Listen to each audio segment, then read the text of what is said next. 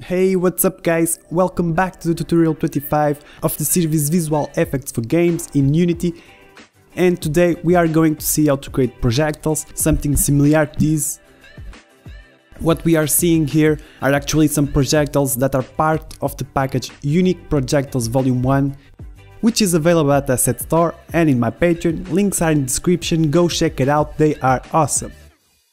But today we are specifically going to see how to create this projectile. We will see how to create the projectile itself, the muzzle flash and the heat impact effect as well. And we will create some scripts for the projectile to move, where we can control the speed and the fire rate. So let's see how we can do this. So first things first, my scene is very simple. What I have is a sphere which contains this small cube and a fire point. And obviously the fire point is where the projectile is going to be shot from. Alright, the other things is lights and camera, not really important for this tutorial. So let's start off by creating an empty and renaming this, for instance, to Visual FX Projectile Tutorial or something. Inside it we want to create a particle system. I'm going to rename it to beam. It's going to have the duration of 0.5 for now. And the start speed is going to be 0, the start lifetime is going to be 0.5, and it's going to have pre-warm turn on.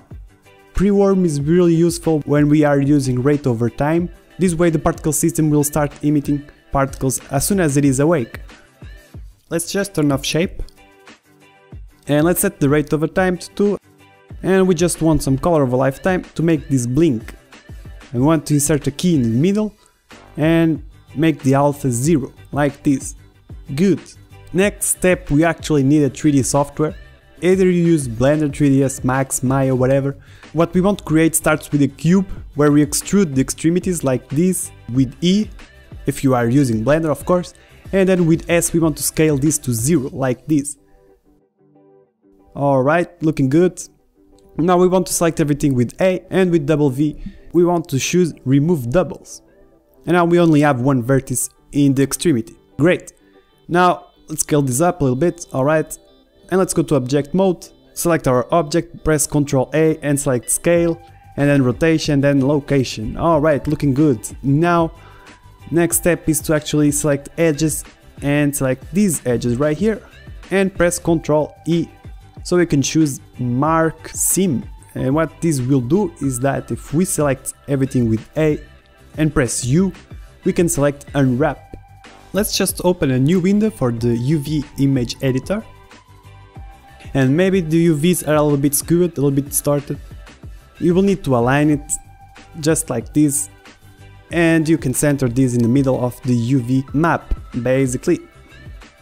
Let's just rename our mesh to Projectile Tooth, in this case, like this, and we want to export this as an FBX. And as you can see, I already have one. You can export it to Unity.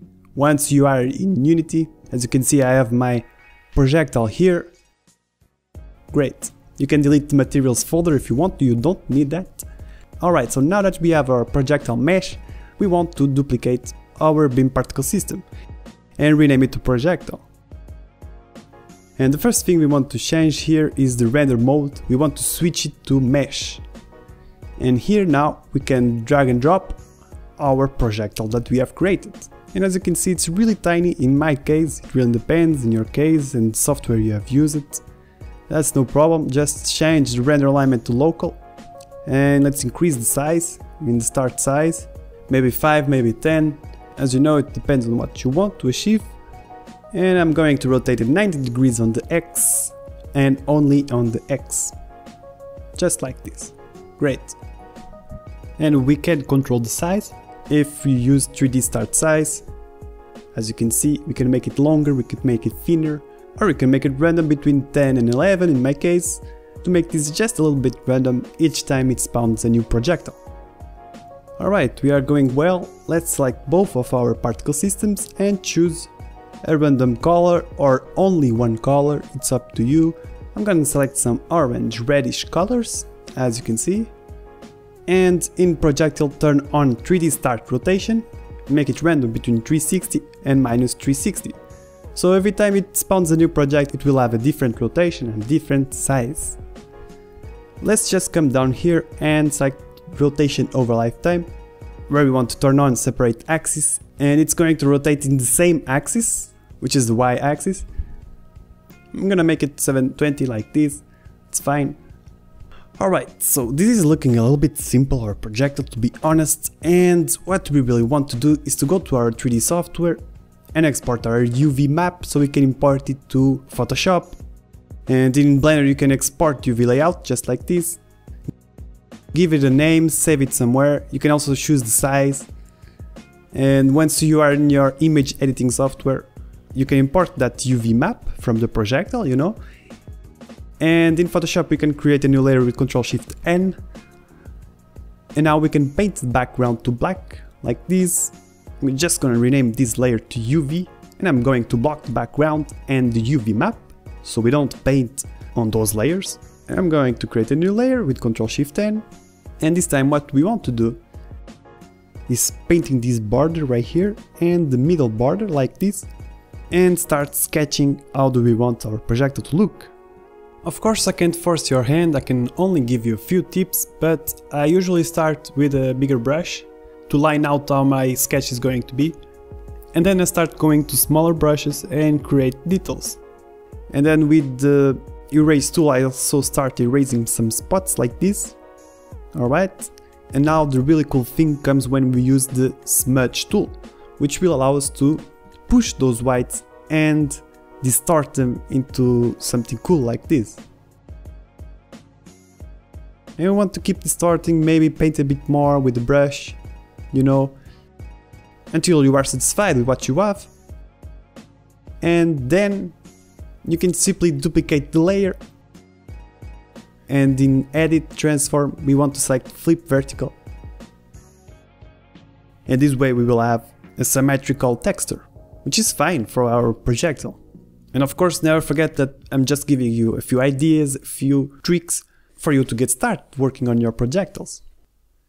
And now we can select these two layers and press Ctrl+E to merge them. Now if you double click on this layer we can turn on outer glow, and we can increase a little bit the size, maybe make the opacity a little bit lower until you have something like this. Alright, now when you think it's looking good, you can hide the black background, hide the UV map and export as a PNG to Unity. Now back to Unity, we want to create a new material, which can have the same name as the texture. Let's change the shader of the material to Mobile Particles Additive or simply Particles Additive, and we can drag and drop our texture to the slot and drop the material to our projectile. And yes, it's definitely looking much better. The texture makes a difference, which is really worth. And to spice this up, now let's create a trail in effects, just like this. And a trail really looks good in a projectile. We can set the time to 0.15, change this curve to something similar like this, and we can set the white to 0.3. And we will see everything in action in just a moment. Now this color is a gradient, and the left of the gradient represents the part that is closer to our projectile, and the right represents what's left behind. And we want to reduce a little bit the alpha in the left key, and in the right key we want to set the alpha to pretty much 0. Now we can set the color of our left key to a darker orange, and in the right key to a lighter orange. And to see this in action, we can drag around our trail, but since we have set the time to 0.15, we can't see how it's looking because it shrinks really fast. And what we can do is set the time to 1 second or more, just to see how the trail is looking. And what we can see is that the beginning is thicker and the end is thinner, and that's thanks to our curve that we have created. We can also reduce a little bit the white, at least in my case. Alright, that's looking interesting. Now let's set back the time to 0.15 or 0.2. It really depends on the speed of your projectile, by the way. So that's something that I'm going to leave to you. And now, just in case you didn't create a prefab out of this projectile, I really recommend that you create one now. So let's go ahead and create a script that will enable us to spawn our projectiles. And we can call it spawn projectiles.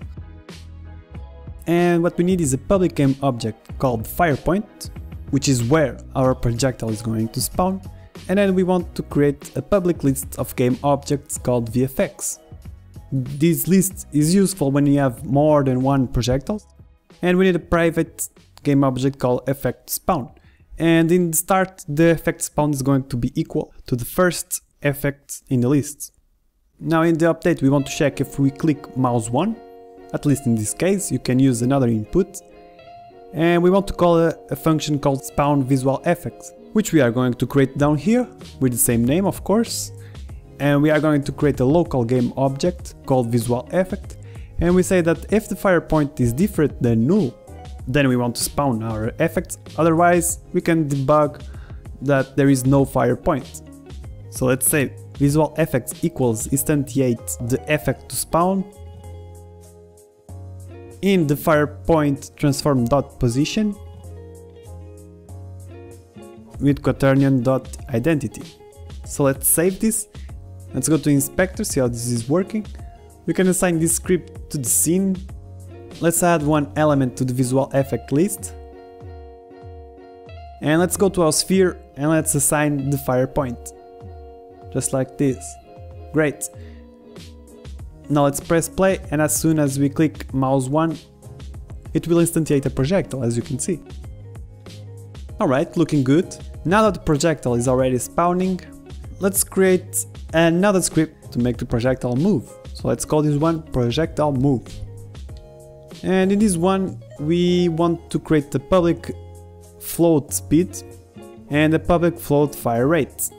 In the update we want to say that if the speed is different than 0, else debug.log no speed.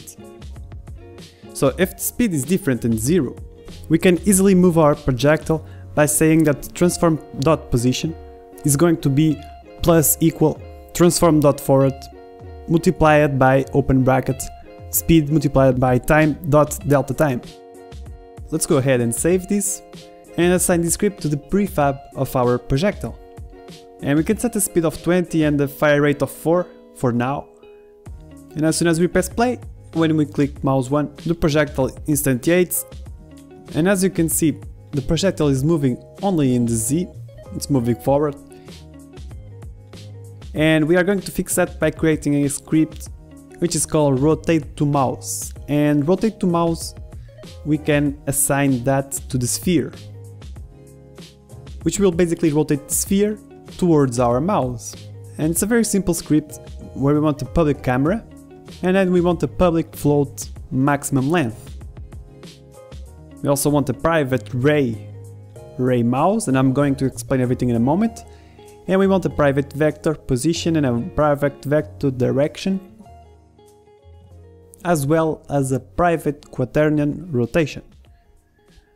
So, first things first, we need to create a function which is going to return void, and we can name it rotate to mouse direction. Let's open brackets, and this rotate to mouse direction is going to receive a game object, which in this case is going to be the sphere, and it's going to receive a destination, which will be the position of our mouse.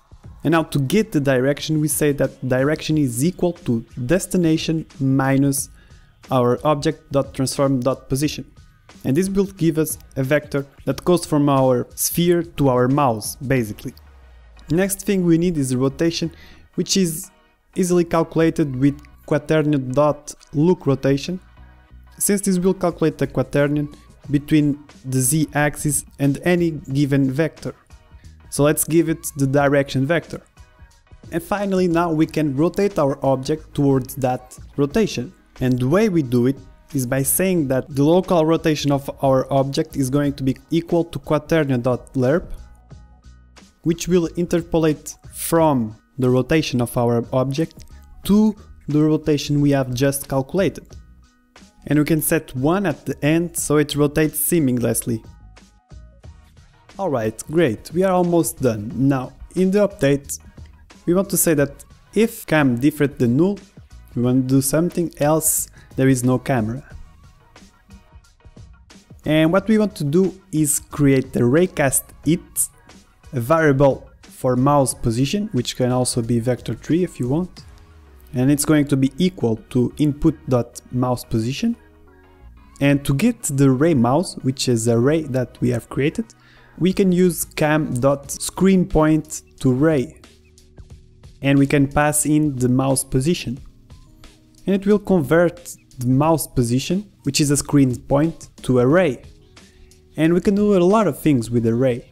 For instance, we can check if that ray hits something, and we can do that with physics raycast.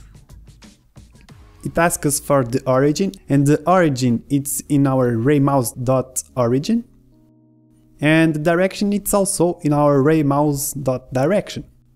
Now if it hits something, we are going to output to our raycast hit that we have just created, but within a maximum length.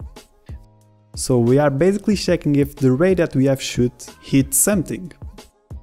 If it hits something, we want to use the rotate to mouse direction. We want to pass in this game object, and the destination is going to be our hit.point. And hit.point is simply the position of collision of our ray. And this else is not supposed to be here, sorry. Alright, now let's see how this is working.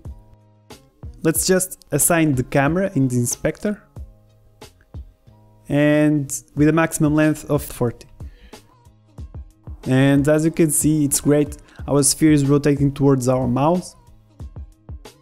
But as soon as we hover the mouse outside of the wall or outside of the ground, the sphere doesn't rotate anymore. And this happens because we are simply saying that if the ray hits something, then rotate our sphere. We just have to say that if it doesn't hit something, then the direction is going to be equal to our raymouse.getPoint with a certain maximum length that we have set in the inspector. And now we can pass that position to our rotate to mouse direction. And as you can see, now it rotates towards our mouse independent of where the mouse is and if it is hitting something or not. Alright, this is great, and this is going to be really useful because at the moment our projectile is not going in the right direction. And we simply need to go to the spawn projectile, create a public reference to our rotate to mouse, like this.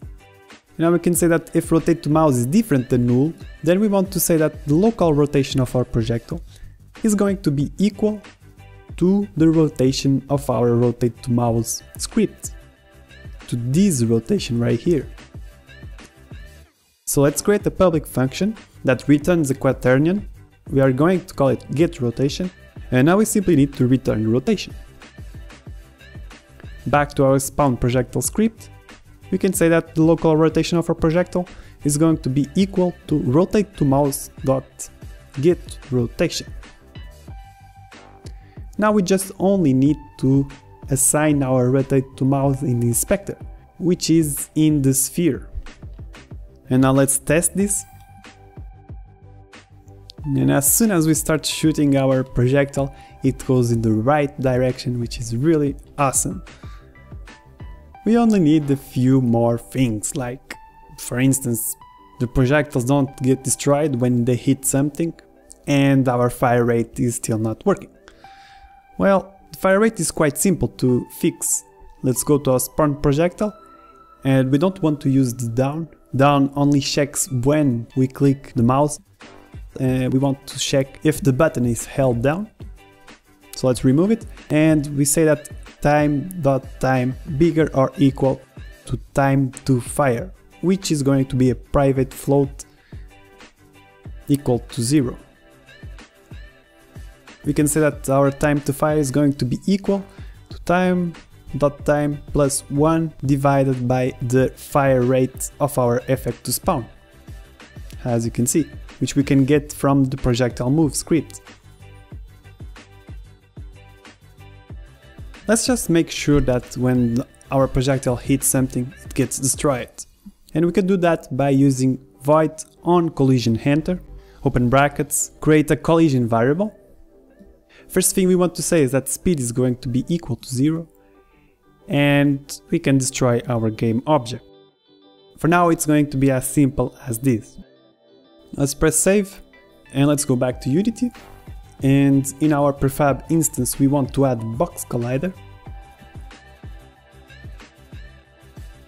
which we want to edit to have more or less the same size as our projectile, as you can see.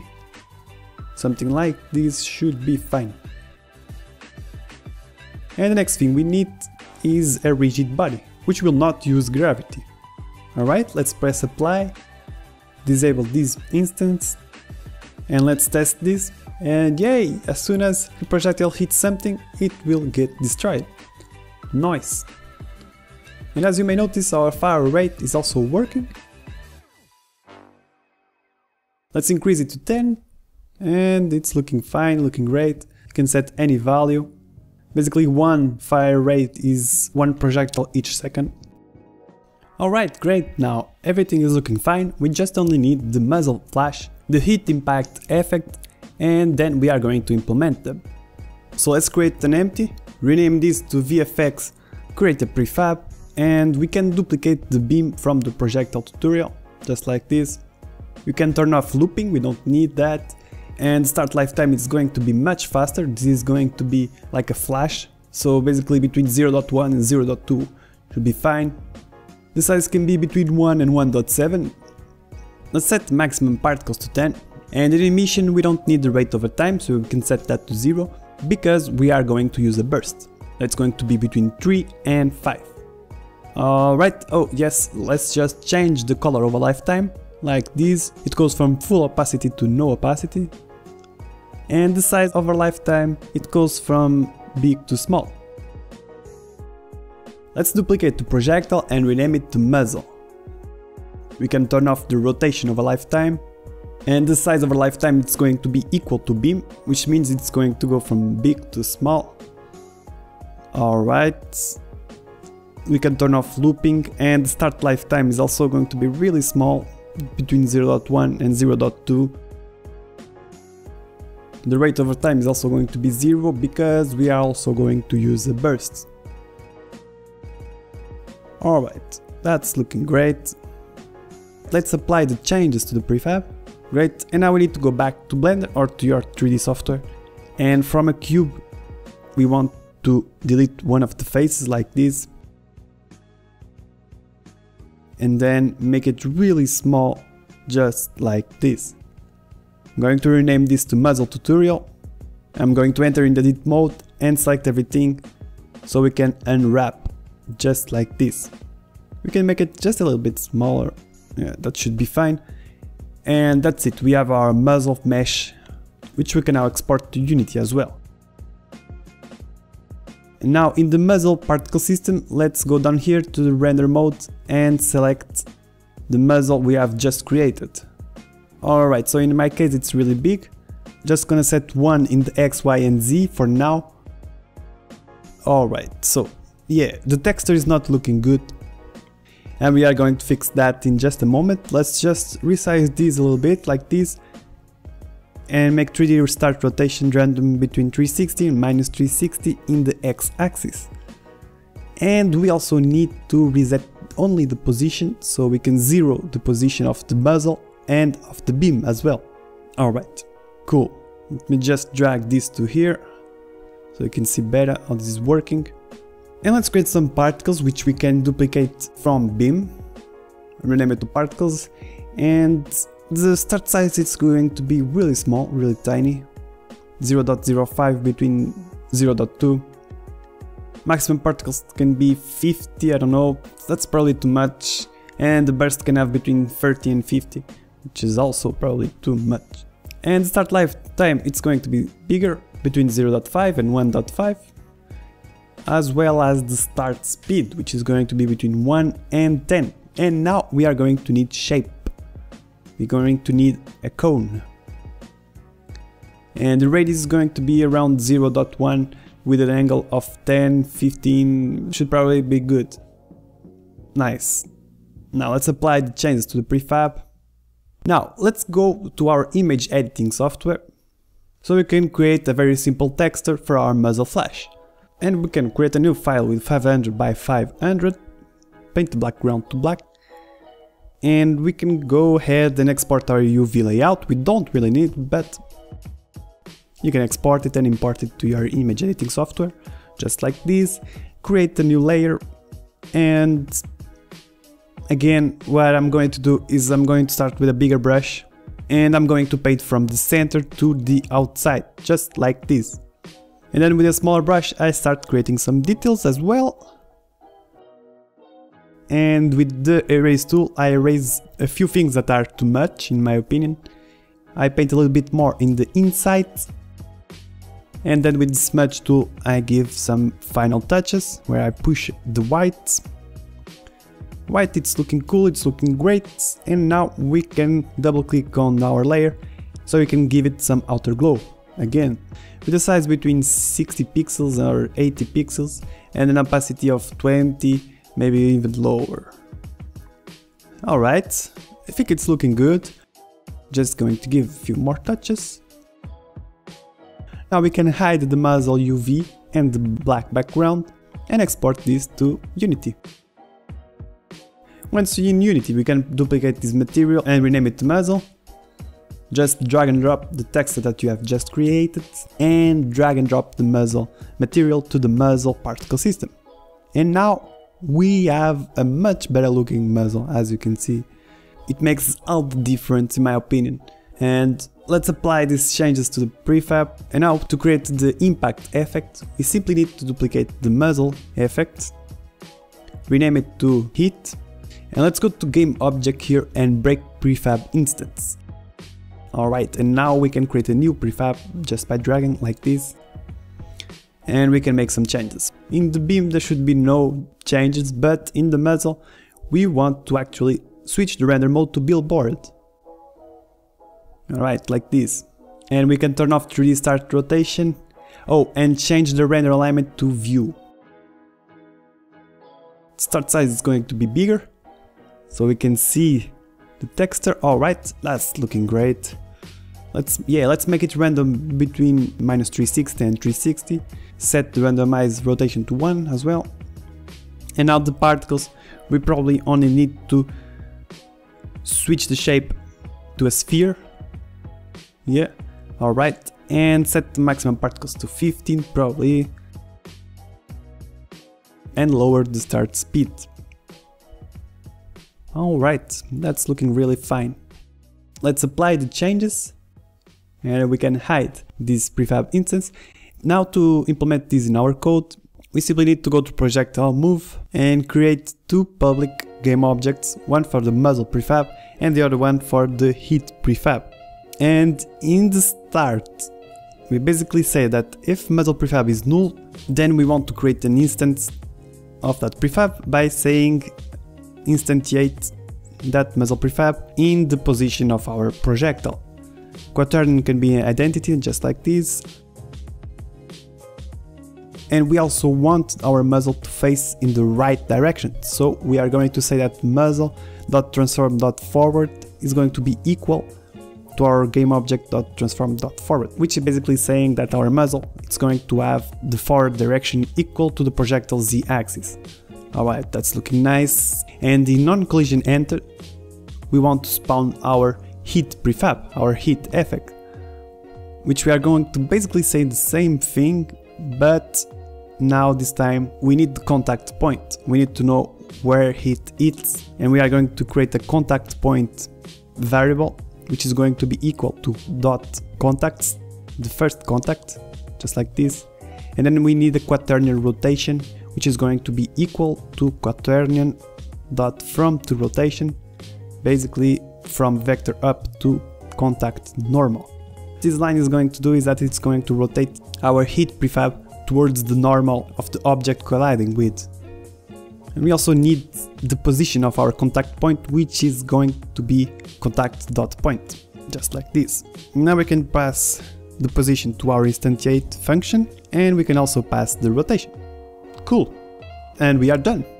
You can press save, go back to the inspector, and let's just drag and drop our muzzle to our projectile prefab and our hit to the hit prefab, just like this. And let's test this out. And yes, it's looking really great. We can see that the muzzle rotates in the right direction, which is in the direction of our projectile, and the hit is also being instantiated as soon as our projectile hits something. Great, it's looking fine, we just need a little thing, because as you can see, we are instantiating all of these effects, but we are not destroying them. And this is easily fixed by going to our projectile move, create a variable called PS Muzzle, which is going to hold the particle system of our muzzle. And we can say that if this PS Muzzle is different than null, then we can destroy our muzzle according to the main duration of the particle system, and we are going to see what it is in just a moment. Else, if the muzzle effect doesn't have any particle system, we are going to pick the first particle system of the children, and also say that we are going to destroy according to the main duration of particle system of the child of our muzzle. And we can basically copy and paste these to right down here for our it effects, where we can rename the PS Muzzle by double clicking it and pressing F2, and now we can rename it to PS it, and it changes also the other variables. You can just copy and paste it VFX right here and right there. Alright, so that is done. And now, as you can see in our muzzle prefab, we don't have any particle system in the parent, but we have in the first child, and it's going to pick this duration right here, which it's convenient if this duration is equal to the particle system that has particles that have the most duration, which in this case it's going to be the particles, which has a maximum start lifetime of 1.5. So yeah, it's convenient if we set the duration of our beam to 1.5, so it doesn't destroy before every particle is faded out. And we can do the same thing for the heat. That's right, that's great. Let's test this out. And yeah, it's looking really great, and the muzzle and the heat and the projectile are being destroyed as soon as they hit something, or as soon as all the particles of the effect fade out, as you can see, which is nice, it's really great. And that's it, guys, I hope you have learned something cool today. If you are able to, I will appreciate a lot if you can support me on my Patreon page, it means a lot to me. I want to say a big thank you to all the Patreon supporters of the last month. You guys are awesome. And that's it, guys, thanks for watching, see you in the next video.